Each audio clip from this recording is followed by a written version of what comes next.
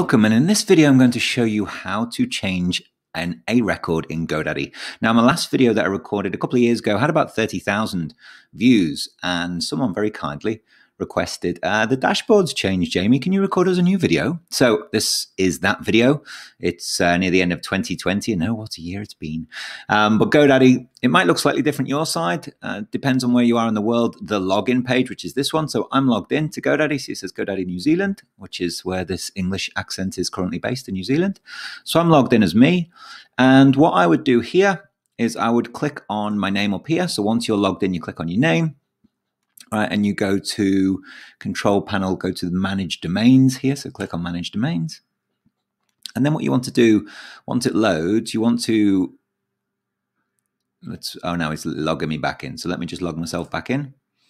Don't you just love that it remembers? Then let me log myself in properly. Hold on.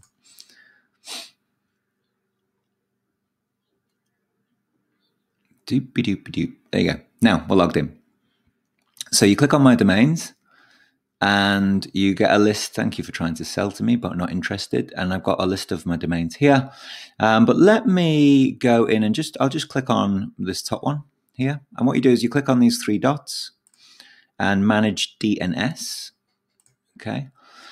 And then DNS stands for domain name server from memory. And so DNS management. So here are your records. Now, every one of these lines is a record.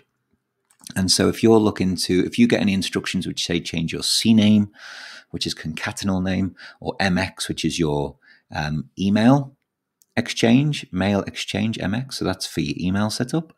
They're the key ones. The A, the CNAME, and the MX are really ones that you will probably, MX you'll only ever do once when you set up your email, or if you change your email, you might need MX. CNAME, depending on what platform you use. And right now you're here today to learn about A record. So you can see A record here, and then I come along, I can't do a pencil, but all these pencils would be edit.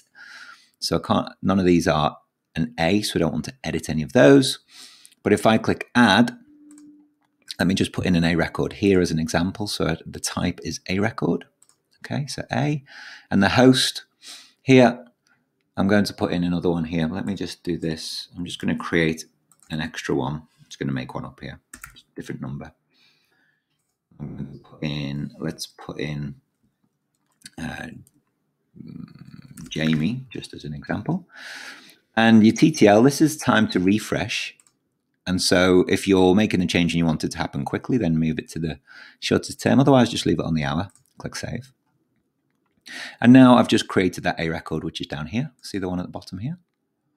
And now if I want to change an A record, which is what this video is about, so I've just shown you how to add an A record, but also to change an A record, you'll see the A, you'll see the pencil. So click on the pencil. And now you can change anything, either the host. The host is actually the subdomain.